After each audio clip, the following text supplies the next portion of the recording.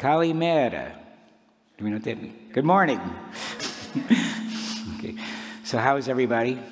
Am I getting too close? Okay. I'm just getting used to things. Wow. Okay. I'm just trying to figure out what I want to do here.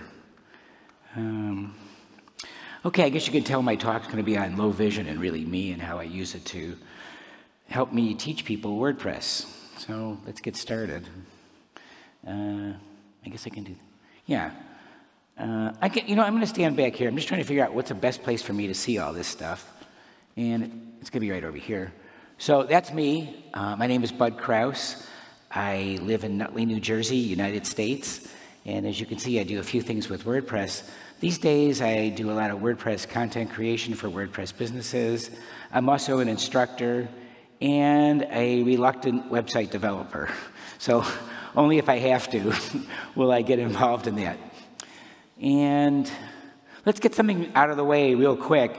And that is, today's talk is not going to be about these things, okay? This is not like a technical talk on accessibility. It's not that I don't know about these things. I'm not an expert. I do know about these things. But let other people talk about those things. So if you're wondering how come I'm not talking about these things, now you know. All right, we're going to start off with doing an interactive. Can everybody hear me okay? Because I sound kind of strange up here. Anyway, we're going to do an interactive survey. I call it the IQ survey. And there are 4 questions. And you should have gotten, or you can get, access to the web page on your cell phone because I have a QR code that should be circulating. And I hope you'll take it. So it's only 4 questions. It's not difficult. Or it's not very long anyway. And if you don't have the QR code, then you can just go to joyofwp.com/survey. Now I'm going to take off my coat because it is hot up here. And we're good on my voice? We can hear? Okay, thank you. All right. So I'll give you a second or two to take the survey. And it's funny to do a talk without a podium. I'm not used to that. I'm looking around, where's the podium? But, okay, so I'm going to ask my wife, where's my wife? There she is, Arlene. She's going to read the results of the survey. And because it's hard for me sometimes to read these things, being a person with low vision. And have people, have they responded, Arlene? No. You want to refresh the browser, maybe?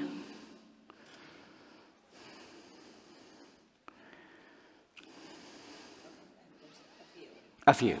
Okay, we'll give you another minute or two. You know, they asked me to do something interactive. I'm thinking, like, what can you do that's interactive for my kind of talk? And I thought, well, let's just do a survey. So we have a survey, and we'll wait till we get some more results, and then. Okay, so question number 1.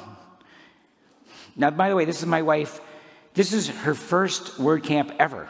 Okay, and you can only go downhill from here, right? I mean, when you're on Mount Olympus, the rest is, it doesn't get any bigger than this. So, Arlene, I don't know. Somebody will help you turn it on, I guess. Aha, here we go.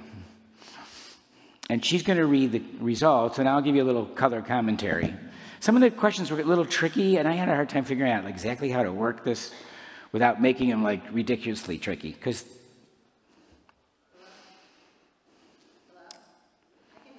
I'll talk loud. I got a big voice. Okay. Good. The first question. The only thing to do for a person with low vision is to make text larger. Now it's working. Okay. So the results, and this is, I will tell you, 26 of you responded. 4% said true and 96% said false. Yeah, the answer is false. Now, the trick of the question was only, okay? So, of course, there are other things to do besides make text larger, but the really sort of nuanced approach to this is, take my case, and I'll talk a little bit more about my situation in a minute, but making text larger does not necessarily make it easier for me to see. In fact, in some instances, it makes it harder for me to see. So it's counterintuitive. You know, you think, well, we'll make the text larger, and Bud will be able to see it. Not necessarily. All right, number 2. Which of the following present difficulties for people with low vision? Stairways, 67%. Recognizing faces, 90%. Bumping into objects, 80%. Bright sunlight, 63%. And the answer is really all of these things can be. Now, when you talk about vision loss, it's very idiosyncratic. And even within specific types of conditions, glaucoma, macular degeneration, cataracts, it's all over the map. But those are some of the very big things that almost, you know, generally people like me are going to have difficulties with. Number 3. Eyeglasses are used to correct vision to 20/20. 23% true, 77% false. You guys that said true, you didn't get it right. So in my case, I'm wearing glasses, obviously, but they cannot correct my eyes to 20/20. So it's just not possible. It makes things easier for me to see long distance, but I'm legally blind with or without my glasses, so it's just not going to... It would be nice if all we had to do is prescribe glasses and we could correct everybody to 20/20, but that's just not the case. Number 4. If you lose vision, does your sense of smell get better? 33% yes, 67% no. Yeah, and I think this is another one of these, well, it depends who you talk to. In my case, smell, I don't think so. But what did get better over time was my sense of touch. Touch got exquisitely better, so that what I started noticing when I wanted to see something, what I really wanted is you to put something in my hand so I could feel it. And with tactile ability, I could sort of get the sense of what it looked like. So thank you, Arlene. Let's have a round of applause for the great Arlene. And good luck at your next WordCamp, my dear. So, all right, so let's go on. And let me go back here so I can see this a little better. All right, so I have age-related macular degeneration. And I'm going to give you a little warning before you see this, because this is not pretty. How come this isn't? Here we go. So here's what or people generally speaking, how they see with macular degeneration. And it's a loss of central vision. As you can see, the center of the face or the head is gone. Now, it's not necessarily exactly like this for me and others, but it's going to give you a little bit of an idea of how we see. And this blind spot in the middle is called a scotoma. So it is in the center. You can see the peripheral area is pretty big. It's not necessarily that well defined as you see it. It can be little, not as sharply defined. And maybe not as dark either as what you just saw. It can be, though.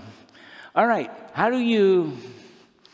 is age-related macular degeneration detected or diagnosed?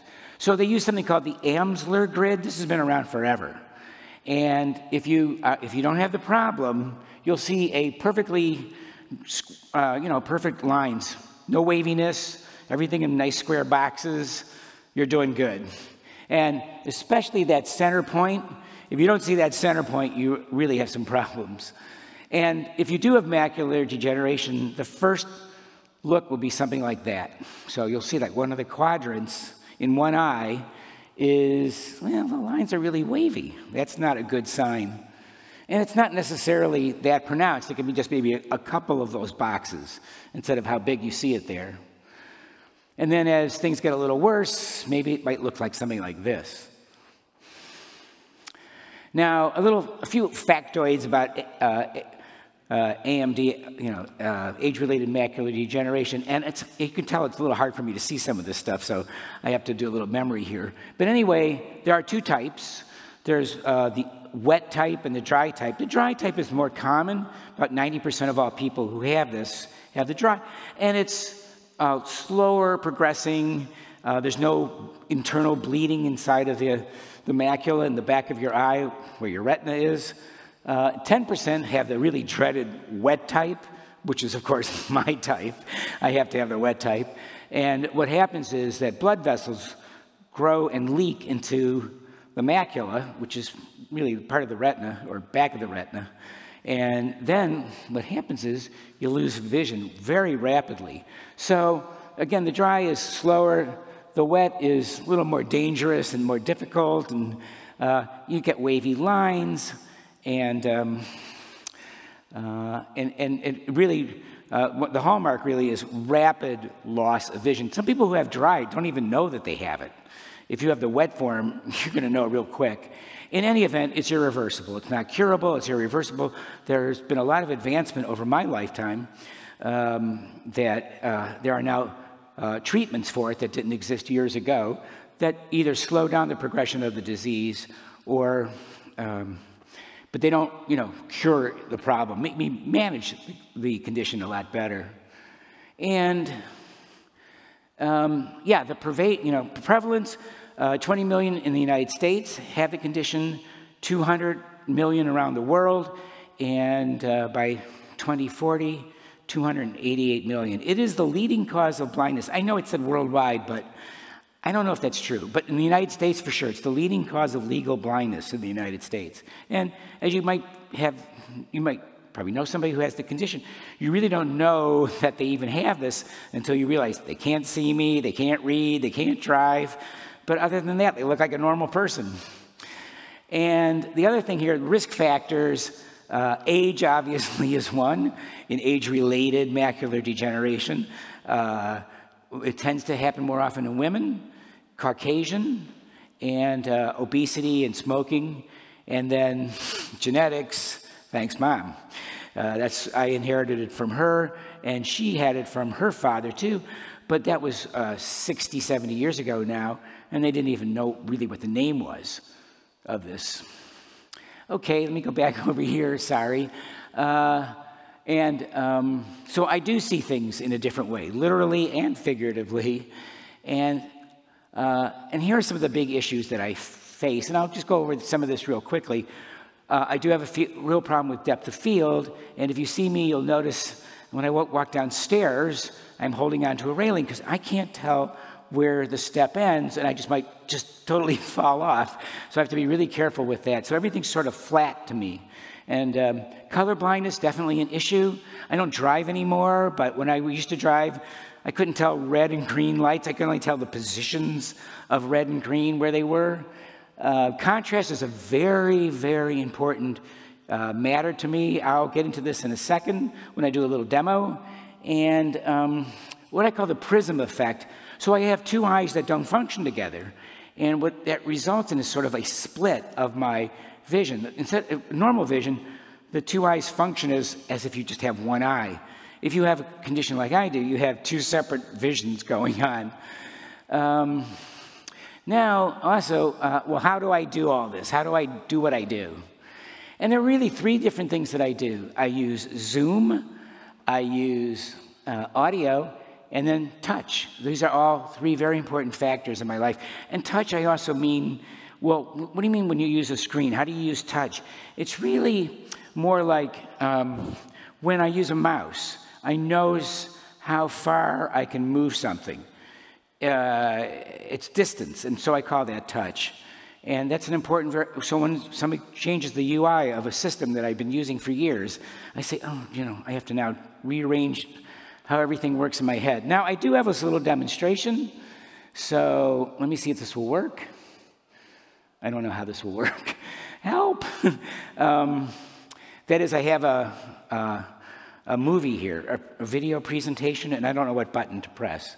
I should have asked that. So, can anybody help me from WordCamp? Or is it starting? Yeah. Oh, I have audio here. Hello? And I'm going to take you through some of the highlights and the key settings that I use for my computer. Now, keep in mind, Everybody with some kind of impairment or disability will be using different settings. This is very idiosyncratic just for me. And that's the key, is that there are plenty of choices that are built into the operating system for a user to have at their disposal, and here are mine. Welcome to my world of settings and preference changes. Now, I use Ventura on a Mac OS. It's the most recent version of Mac, and I'm going to take you through some of the highlights and the key settings that I use for my computer. Now, keep in mind, everybody with some kind of impairment or disability will be using different settings. This is very idiosyncratic just for me, and that's the key, is that there are plenty of choices that are built into the operating system for a user to have at their disposal, and here are mine.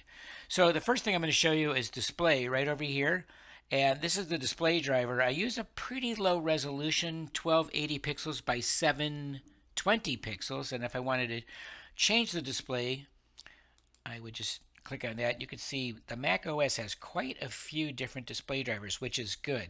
Now, bad thing is, I believe it's with this operating system, they no longer make it easy for you to change the brightness of your screen. If I go over here, you'll see the display brightness. You can't do it through the operating system anymore. You have to do it through the monitor itself. I don't like it. Now, if I was using a Mac monitor, no problem. But what Apple is saying is we no longer give you the ability to change the brightness because there's so many different monitors out there. Do it through your monitor settings, which I'm not going to show you, but that's exactly what I did. Now, also we have accessibility settings. I think some of these settings are so important, they shouldn't even put it into accessibility. They just put it into all these other options over here. That's just my editorial comment. And I don't use everything. So, for example, I don't use VoiceOver, a way of listening to actions and functions taking place on the computer. No, I don't use that. I certainly use Zoom. And so the way I have this set is when I press the Command key and I scroll like this with my mouse, I can see this much better. I can really zoom in, and sometimes I go crazy and zoom all the way in, and you get this effect of going back and forth a lot, but at least I get the job done. Also, there is a display area in accessibility, and this is different than the display driver for the monitor. And let's just take a look over here. I'm going to actually zoom in and show you how I do this. If I wanted to invert the colors, now a lot of people like this. It's what I call the ultimate and dark mode, but I don't. But many people, as I've said, who have vision impairments will definitely use this reverse mode. Let's skip down a little bit over here and look at increased contrast. Well, I definitely want high contrast because it just makes things easier. If I were to turn this off, yeah, you can see. It makes it hard for me to see. So I'm going with that. Reduce transparency. Let's go down to over here, and I have display contrast. Well, very important. Again, contrast is a big deal. You can see it gets really washed out, at least for me. I pushed it way up over here. Now, it's funny they call this normal, huh? So if I went all the way out to here, let's see what we have. Well, that's a little bit too hard for me to see, so it's just easier if I move it back to right about where it was, like this. That's fine. If I scroll down a little bit more, the pointer, that is this over here, I can adjust that too. And you can see I've pushed it all the way up to the largest possible size. Now I could change that, of course, to make it smaller. It really makes it hard for me to find where the pointer is. And I just found out a little bit ago that you can change the color of the pointer. That's interesting. Now, I don't use this color filters option over here, so I'm going to bypass that. Let's go over here and look at spoken content. And click on that over here. Now, this one I use all the time. So in addition to zooming, the other way that I understand content is to use this control right over here. Let me show you what I mean. I'm going to move this out over here. And I've got this text document over here that I am writing for a post on my website about being chosen to speak at WordCamp Europe. Now, let me just show you this right over here, or you can listen to this. And I'm going to select these 3 paragraphs. And by the way, if you haven't noticed, the font's much bigger than it would normally be.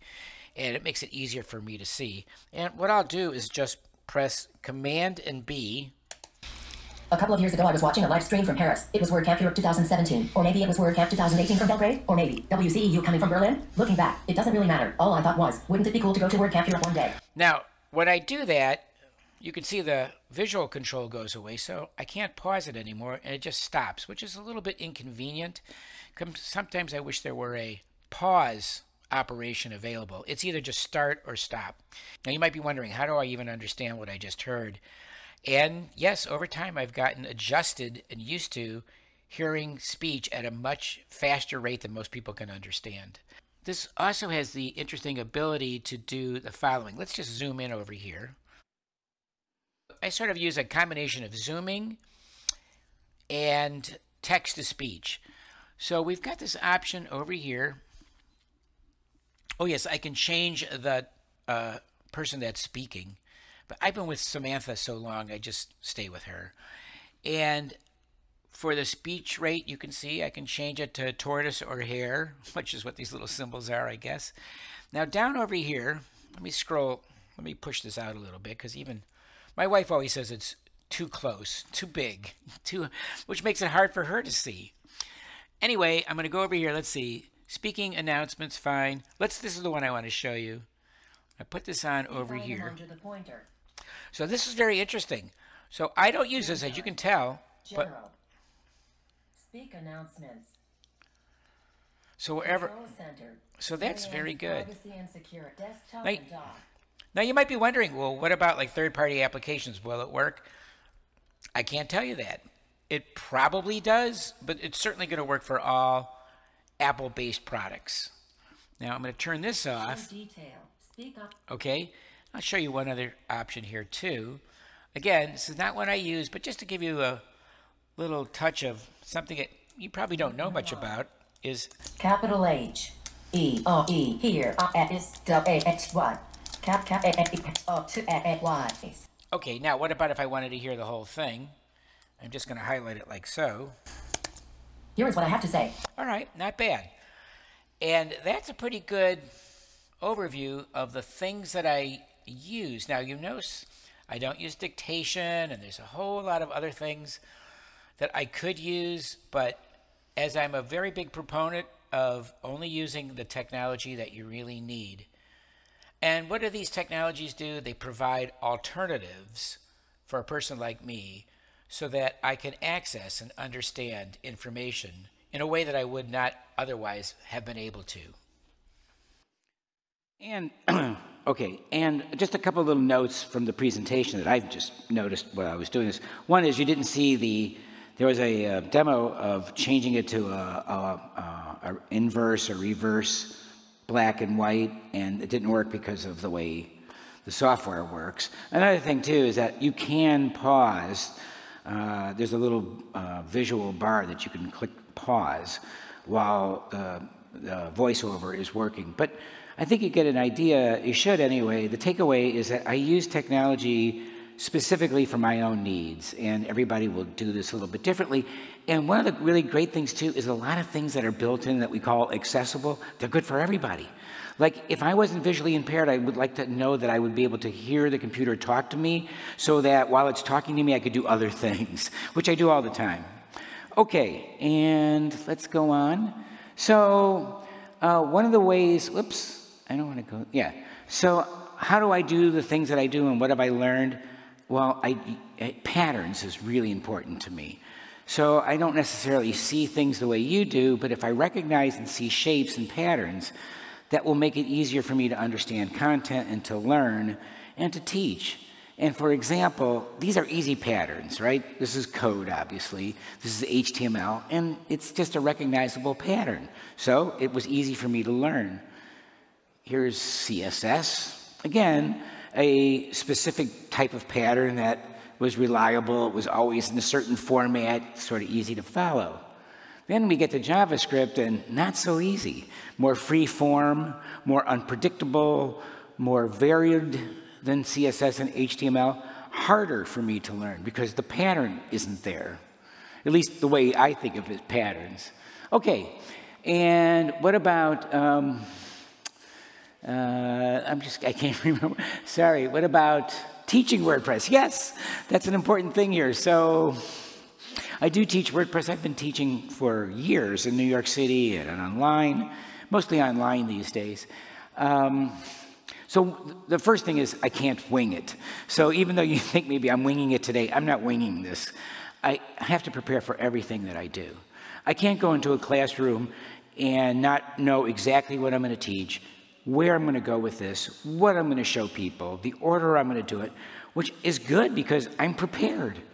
I don't go in there saying, gee, I'll just make it up as I go along. It's not, I can't do it that way. So preparation is like number one, not just in teaching, but just like everything I do, I need to know in advance where I'm going.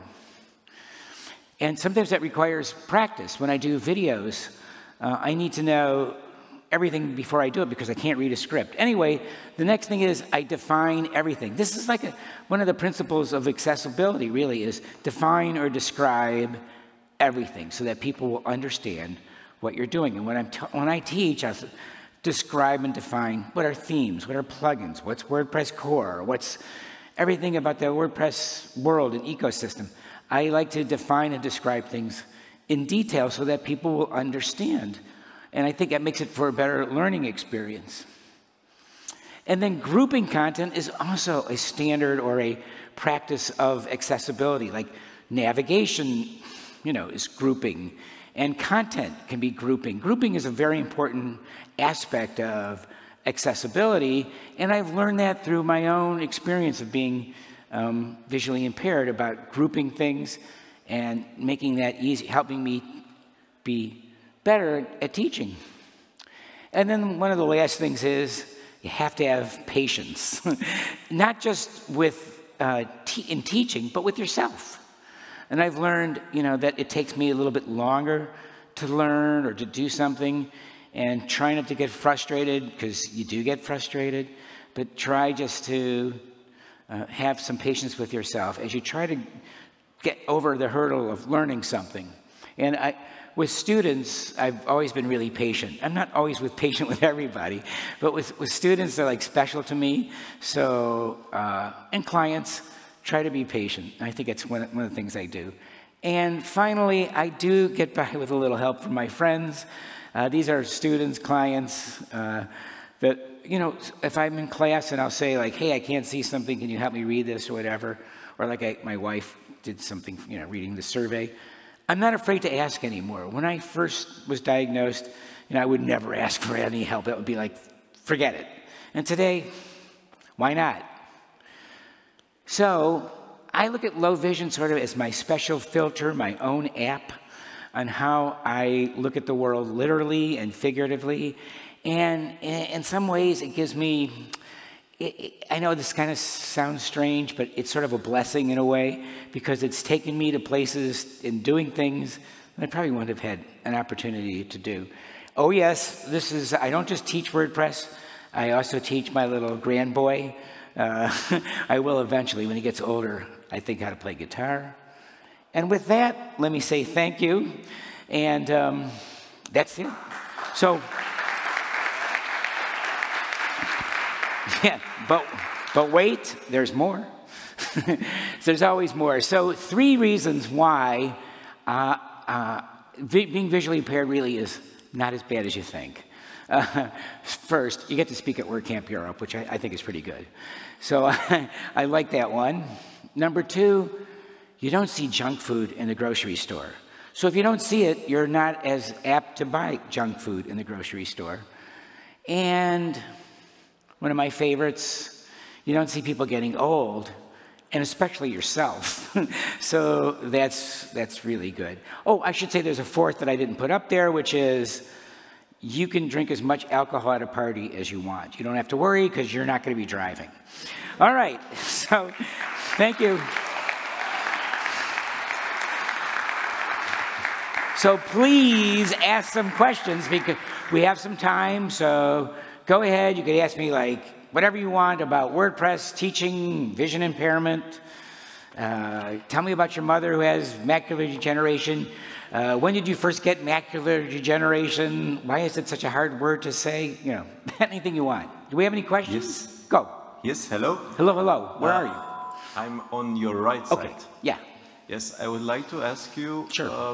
what would we do as WordPress developers to make websites better for you to see and understand? Okay, great question, and I have an answer for you. Okay, the key in this, okay, not just for web development and operating system, is flexibility, is alternatives, okay, and not to lock people into no choices, okay? Case in point, you go to a website, it's playing a video. There's no way to stop it, there's no way to rewind it, there's no way to, no, give people alternatives, give them flexibility, because everybody has different needs, different ways of consuming information. So, you know, that is such an important thing. Now, one other thing I have to say, in general, the web has become, I think, a more accessible world. And not just because of the web, it's operating systems and technology and a whole series of factors that, you know, I'm talking about. But if you're asking me, if I'm a developer, what's the first thing that I really give choices? Don't hard code us into a few things that, and we can't make any changes, okay? And the other thing is, and it's not really developer, but it's, you know, the browser lets use, you know, the web and browsers are a user-centric world. But a lot of people don't know that, you know, that I can change the font, I can change this, in other words, it's not really, it's an education process for the public to understand that they can change their environment of how they consume content. But people just don't know that because they don't know that they can do that with their browsers. So really good question. I hope that helped. Thank you. Answer, sure. Anybody else? Oh, come on. Going once, going twice. Oh, hello, hello.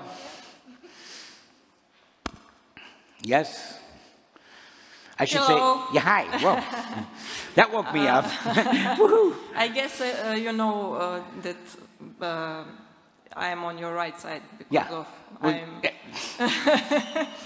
a big. By the way, even if I didn't have a vision and problem, these lights make it really hard to see. Yeah. I have one question regarding website design.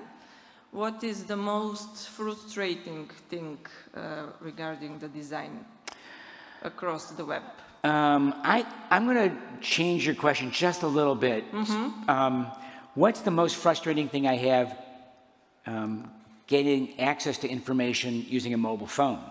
Okay, because thanks. so much of our information is consumed. Like I'm one of them. I need to use a mobile phone too. And I find that I use an iPhone, and the way the content is created, a lot of times I'd use a voiceover, and I can't, once I have that voiceover turned on, I can't use my fingers to scroll down the page. It's just stuck, and I have to turn the voiceover off, scroll, turn the voiceover on, listen to it, and then turn it off and scroll. So it's a real laborious and frustrating problem. And this is a matter of like, well, what websites, it depends. What applications, it depends. But it is not as smooth as consuming information on the web and using a desktop. So, but just I think the web itself, desktop web, has become much more accessible, at least to my way of thinking. Okay, thanks. Yeah, sure. And another one. I should say, you got to come up here and say, you got to say your name, where you're from. So what's your name and where are you from? Hi, I'm Alex. I'm from Germany. And my question is, Sure. When you're looking at content in a way that you're trying to get an information out of it, do you care about the layout and looks at all, or Sure. would you prefer having just a plain text document? Great question. And I was having a little chat with someone before the talk, and web accessible design, there shouldn't be, I don't even like these terms accessible and not, it's sort of so artificial, sort of the way I think, but There is no reason why accessible sites should not be visually appealing sites. I want visually appealing sites. You know, maybe 20 years ago, if you go really back in time, like 25 years ago, we talked about making a separate site just for the blind and visually impaired. Of course, we don't have to do that anymore for lots of reasons, and but there's no reason why they should not be visually appealing. So now, if a user knows how to use their browser, they can turn off images, they can do all kinds of things. I can make websites look very different than what the designer intended them to look like, because remember, it's a user-centric medium. It's not a designer-centric medium. And if designers understand that, then I think they're going to be way ahead of others. So I hope that helped. Thank you. Yeah. And come on, somebody.